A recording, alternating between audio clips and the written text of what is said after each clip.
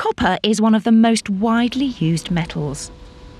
Nearly 12 million tonnes are used each year worldwide, mostly for electrical wiring, plumbing pipes, heat exchangers and coinage. About 15% of this is recycled copper.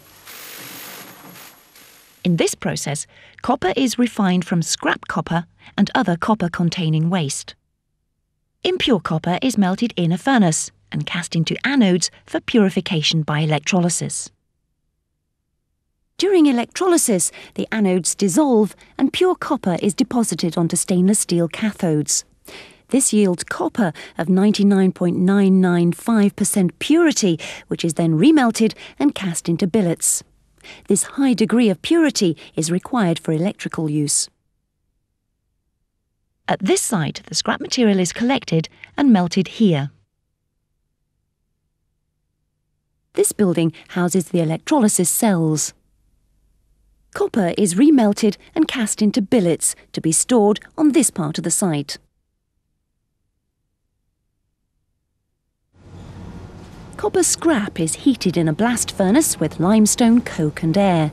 This produces an alloy containing 80% copper and slag, which can be sold as an abrasive. Further treatment in 2 more furnaces produces 99% pure copper. This is cast into a strip, which is cut into anodes.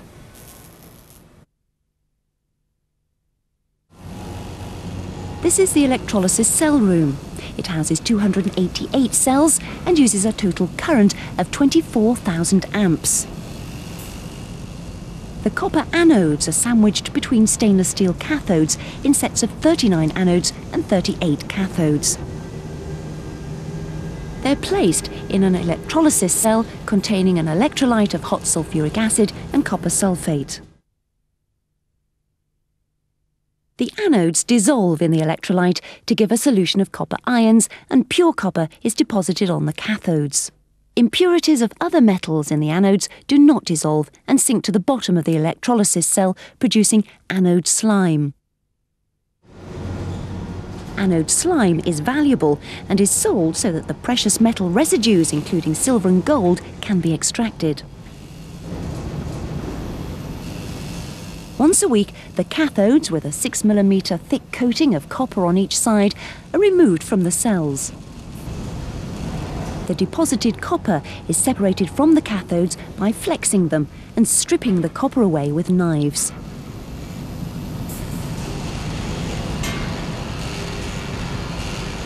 The steel cathodes are then reused. Anodes last 3 weeks before being removed. About 12% of the anode remains after this time.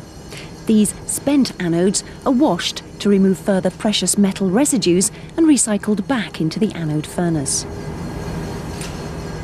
Most of the pure copper from the cathodes is melted down in a furnace and cast continuously into circular sections of different sizes. These are known as billets.